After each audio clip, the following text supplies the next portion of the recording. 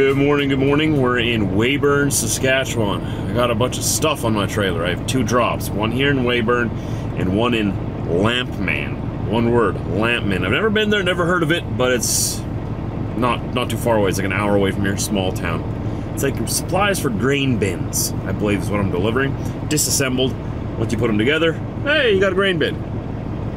I'm your grain bin guy today. Let's go get this stuff delivered, and then I have a reload of reels that's headed back to Winnipeg from here. We found a spot here at the co-op in Weyburn. It was the very last spot I could find. It's cleared out today already, but we're right on the edge here. Right on the side. It's a nice quiet spot for the night. So I'm hoping to get this all off my trailer quickly. I'm just waiting for my e-log here to say I can get moving, and then we'll be on the road. The first drop is about a half hour from here. It says it's in Weyburn, but it's about a half hour from here. It's not too far away, and then another hour from there is my second one. Now, if this all goes bang, bang, bang, bang today, and I can get both deliveries off quick, I might be able to get unloaded later. Pardon me, reloaded later this afternoon yet. I'm still waking my brain up. I'm gonna go in and grab my coffee right away. But I'm kind of doubtful on that. This kind of stuff I'm on, it's got a lot of tiny little pieces. Like I said, it's like disassembled grain bins pretty much. So it takes quite a bit to get it off, and there's two stops, so we got to make sure we pull them apart correctly and don't drop anything for the second drop at the first drop. It's probably going to take most of the business day today, and by the time I get back here, it'll probably be too late to get reloaded, but we can keep our fingers crossed and try our best. The schedule and appointment for reloading is tomorrow morning. And then it's just 6 hours back to Winnipeg, so I'll be back in Winnipeg tomorrow night. So either way, we've got our plans, we've got our marching orders, and now we've got to execute them. That's what we do. Let's go get her done. Hey, right. We are ready. You're locked and loaded. Let's go. Got everything. Check the tires. Engine's got oil, antifreeze, fluids, everything's running well. Engine is warmed up. Oh, I need to dust my dashboard yet. I don't want to look at that dust all day. I did that yesterday already, drove me crazy. At least the gauges, right? Because there's get most of that stuff out of there. I don't want to stare at that all day. Why do I want to stare at yesterday's dirt, right? It's yesterday's dirt. It should be in yesterday. It's not yesterday, it's today. I wish every day we could wake up and just press a button and restart and boo, everything would be clean and all of yesterday's dirt would be gone. Yesterday's problems would be gone. Oh, what a world that would be. But that'd be no fun, right? That'd be no fun. How are you gonna fix any problems then? You gotta be a problem solver. Okay, here we go. Off we go to the races. Let's just make sure our trailer's gonna come with us and that what I saw out there was true. Yep, it's attached. And the brakes work. Roll forward. And the brakes release. Yes, it's gonna be a good day.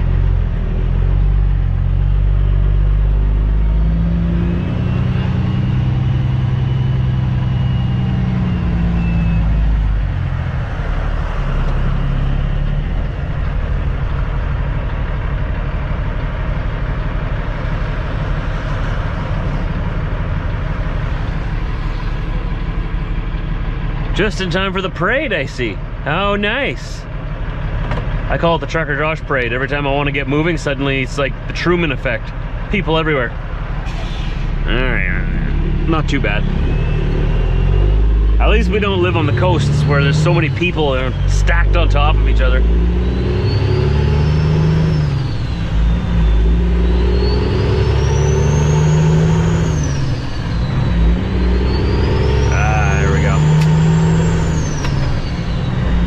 Best feeling of the day, getting on the road, getting going first thing in the morning.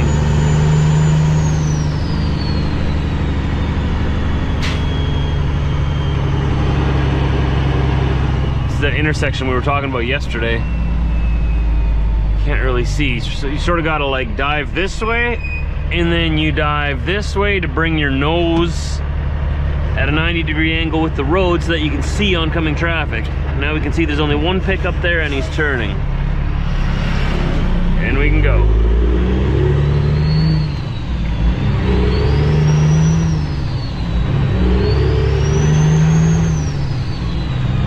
Nobody coming from there.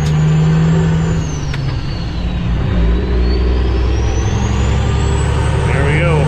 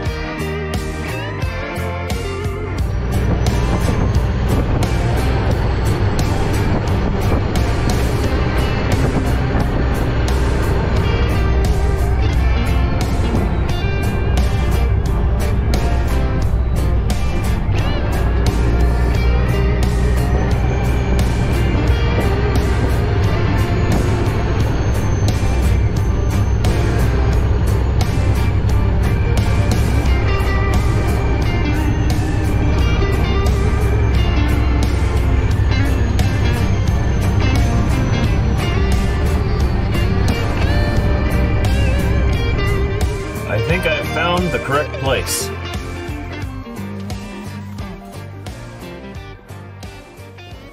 Now I gotta find somebody that could unload me. It's only like 2 pieces coming here, I think. It's a big place here. Wow. It's very quiet too. I found one guy. He's gonna go and find someone who can come here and unload me.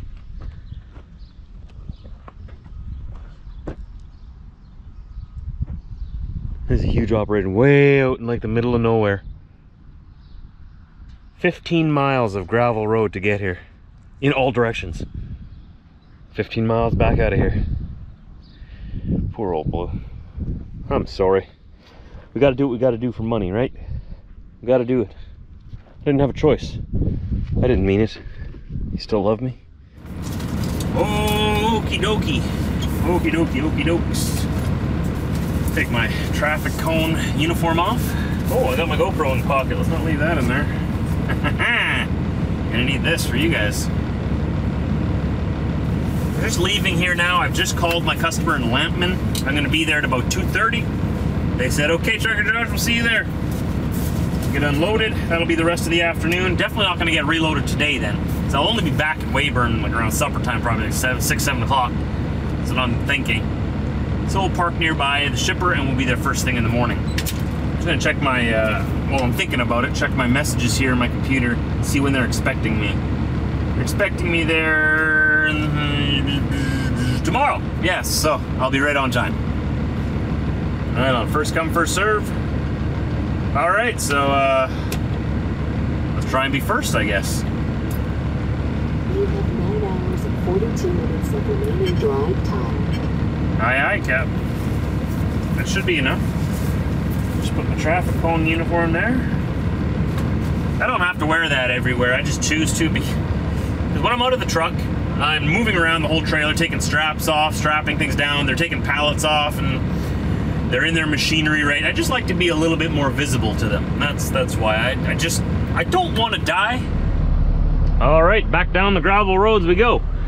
I got 2 ways I can get back to the paved highway. I can either go straight south, and it's 23 kilometers to the next paved road, or I can go straight west from here, and it's 18 kilometers. So either way, it's like 15 miles or 18 miles. I'm gonna take the shorter one. Sorry, old Blue, I'm sorry. We gotta make money.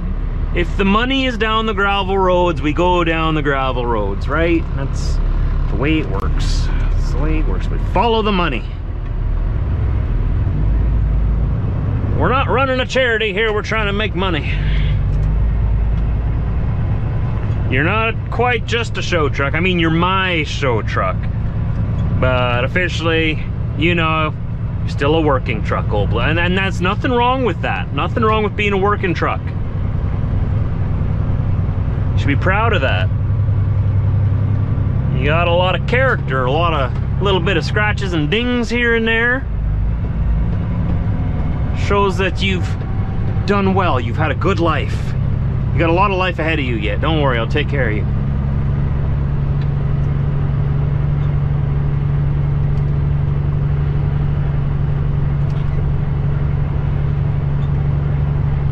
Maybe we can get out of the farm here. This is a big operation. It seems like a big corporation or like a big farm, because I don't know if people actually live on this site. Maybe they do. I think there's probably a house over there. Yeah, there's a house over there. Never mind. It's just a really big farm. The farms out here in Saskatchewan on the prairies are massive. Like, some of these farms are like 30,000 acres. They're just massive. I mean, a lot of farms are probably about around like 3 to 10,000 acres, 3,000 to 10,000 acres, somewhere in there. But the actual farmers in my comment section can correct me and tell me how big the average farm is in Saskatchewan, because I'm not a farmer. I just deliver your stuff and I'm happy to do it. They're building stuff here though. I think this shop here is new. I always love being on a farm. It's like a feeling of freedom. You're just so far away from everything. Especially like on this farm, like gravel road in 15 miles in any direction. Like, the only people that are here are the people that are supposed to be here, right? It's just quiet, peaceful prairie life. Love it. It's kind of how I grew up. I grew up closer to the main roads, obviously, but I always lived in the countryside. I moved to the city of Winnipeg for a little while. I even lived right downtown in the core on Kennedy Street behind Portage Place. Never do that again. But I did for a year. I realized that's not for me. I lived in St. Vital in the suburb there for a little while. I realized that still wasn't for me. You know, it's too much, you know, too busy. Too many people, everybody in the city seemed to be in a rush. And often people are very grumpy. And they don't care about you. Often. Not everybody, but everybody's, you know, got their own thing and they're all trying to do it now! And they all want everything yesterday. I find that, you know, in the area that I grew up in the southeast, everything's a little bit more calm, laid back, and like, hey, let's just get her done safe. Like, let's have fun while we're doing it, maybe. Let's just relax a little bit. You still get those people who tailgate you like there's no tomorrow, but a lot of times those are visitors from the city. You know, we have a baby on board sticker on the back of both our vehicles, right? But we usually use the SUV to transport little Theo around. It's like a 3-month-old baby. You would not believe, or maybe you would, but you would not believe the amount of people that will still tailgate you when you have a baby on board. Oh, you want to get Trucker Josh mad. That's the way to do it. And you can mess with me all you want, but you mess with my kid. That's a total different story. You're opening up a can of worms you don't want to open. You'll find a different side of me that you never knew existed. You back off. I'm not joking. You think I'm joking? I joke a lot. I'm not joking about that.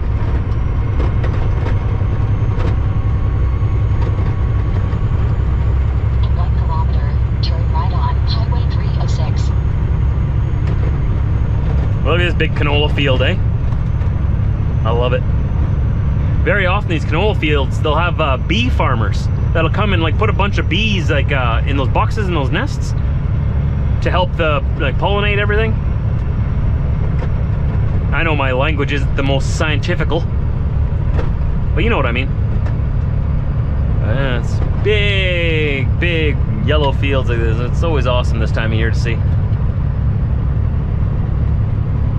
I love the prairies. Turn right on Highway 306. I really do. Like, look at this. Look at this. Doesn't this just say home to you? Look at this. That's what it does for me. It's just, I look around and this is just the biggest feeling of home. Anyways, enough yapping. I'll talk to you down the road. I gotta get down these gravel roads and get back to the paved road. This is actually a town here. Did you know this? Leuven. Leuven. L-E-W-V-A-N. Leuven. Royston is 19 kilometers that way. Oh, down this road. Colfax is 10 kilometers that way. Like, well, I've got to cut this really wide because this is a sharp angle corner. All the way to this side. Where's all the houses? I thought this was the town right here. Huh. Okay, nobody coming from that way. Nobody coming from that way. You can see like 5 miles that way, 5 miles that way. Nobody's coming.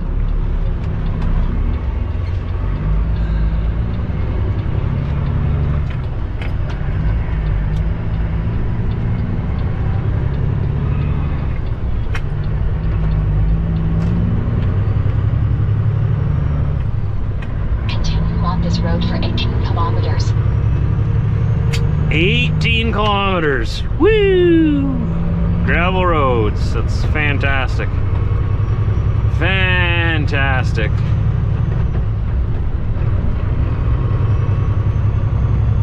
We'll take her easy.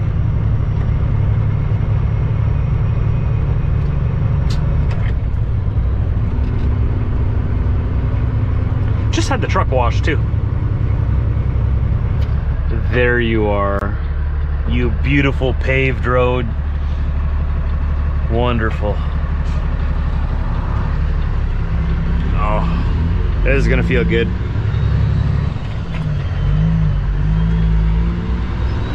Oh, you feel that, old blue? You feel that? That's nice. That is nice.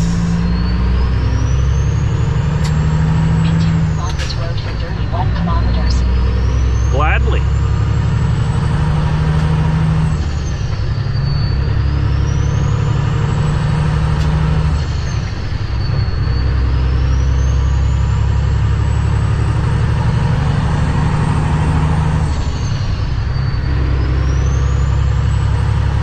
You know what a good thing about these visors is? These window chops? I can have my windows open like this in the rain and get a nice fresh air flow through here and not get wet. It keeps the rain out, but it lets the fresh air in, and then my whole truck smells like fresh rainfall. It's awesome.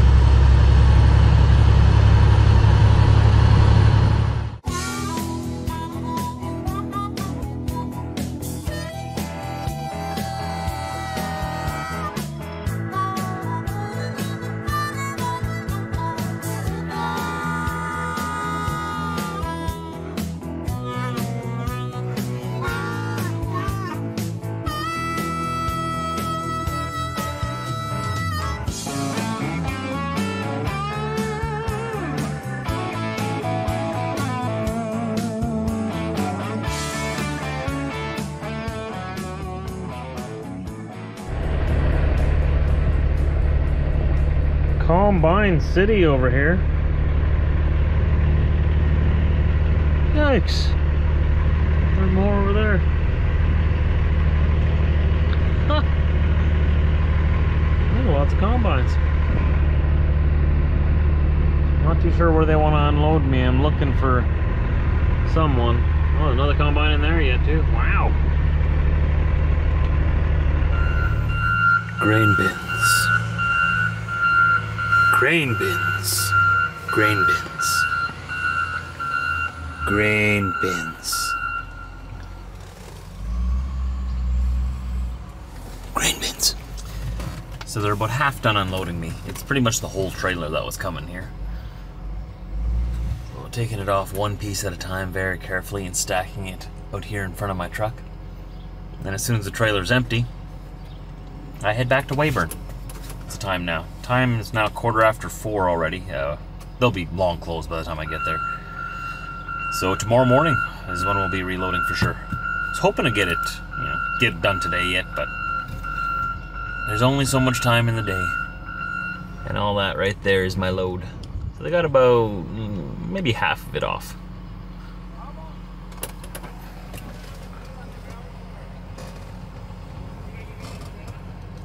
Slowly getting there. There we go, they got the heavy part off, right on the tail. Oh. Oh, they're good. Just slid down his forks. It's all good. You gotta be very careful the way you unload this stuff. Everything is so bendy, it's all like aluminum, right? So it's very light steel, very, very flimsy. So dents and breaks and scratches very easy. And it's all sort of stacked onto the trailer just right. So you have to make sure you take off the right piece. It's sort of like playing a game of Jenga. Not quite as extreme, but you gotta take it off the trailer in the right order and very carefully. I know that in Europe, very often the drivers unload their own trailers. That doesn't happen here in North America. That's not our job as drivers. We get it here, and then they unload the trailer. So the shipper loads the trailer, the receiver unloads the trailer. We just pull the trailer and secure the trailer. Secure everything onto the trailer. That's the way everything is, all the responsibilities are divvied up here in North America. So unloading here, not my responsibility. My responsibility was done when it got here, and I got my straps off, all rolled up, put away, got them in my truck. I'll still help them sometimes. They don't need my help. They got a little team working on it here. If they need my help, I'll gladly help them. But most times, most cases, they don't want you helping anyways, just in case. They don't want you in the way. They got big machinery moving around. They'd rather you just stay in your truck where they know they're not going to hit you, or where you're not going to get hurt. And a lot of paperwork.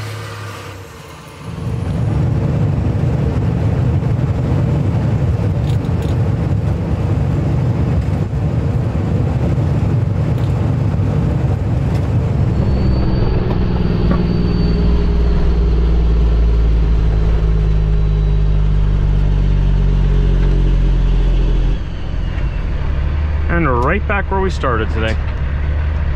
There's the co-op. I'm gonna find a spot. It's much earlier now, so there should be a spot available for me today. Destination in 200 meters on the right side. I already told them, Karen. Can't see who's coming here again. This is that weird intersection, so I've got to sort of button hook it here so I can see who's coming. We're gonna go this way, and then we're gonna go this way.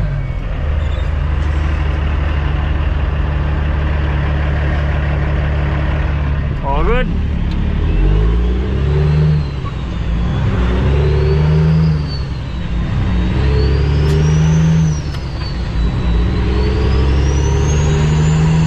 Wow, lots of oversized loads here today.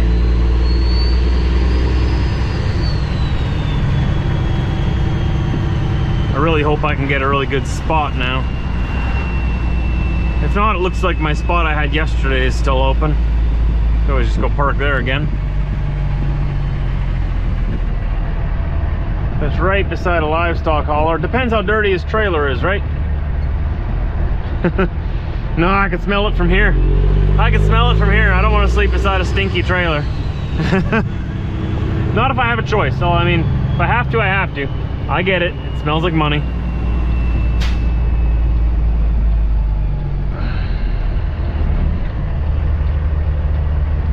All right. See, there's lots of space for us to park right here. Right here. Right on the side.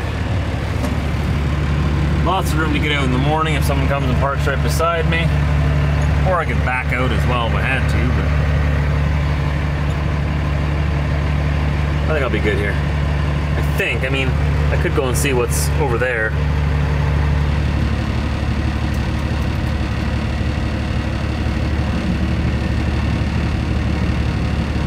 I'm gonna go take a walk, just to make sure I got the best spot.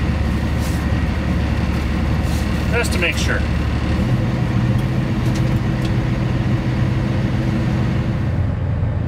I moved. A little bit of a better spot. More on level ground.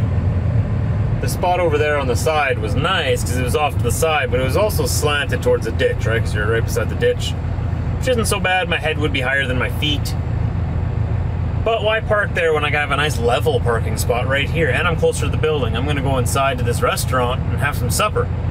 I very rarely eat out on the road. Sometimes I mostly view it as kind of a waste of money when I can bring food along for myself. I need to go grocery shopping though. I don't have too much food in here. I haven't eaten much all day. And it's just been a long day.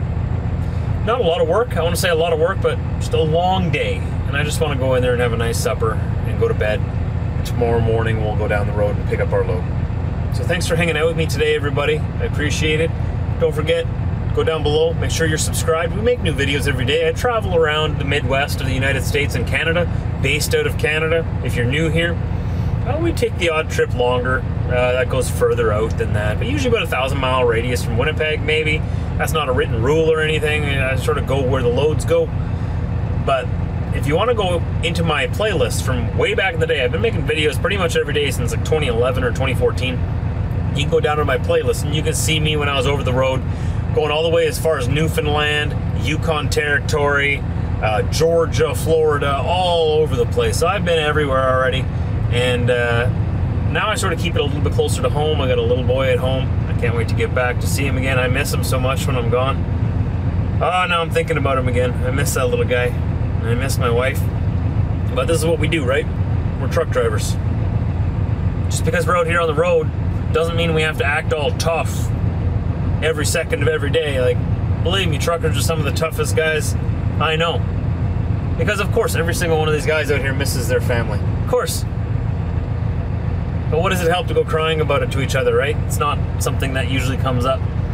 But if you do start talking about your kids with another trucker, they'll usually jump at the opportunity to talk all about and brag about their kids and their family as well too. Guys love talking about their family because everybody misses their family, right? Part of the job. We gotta put food on the table. And I'm fortunate enough to really like trucking, and I really like what I do to be able to provide for my family. So, with that being said, I'm gonna give them a call, and then I'm gonna go and have some supper, and maybe edit some videos. I got just like, what is it, like 5 o'clock here? I have like 14, 15 hours before I can load. I got some time.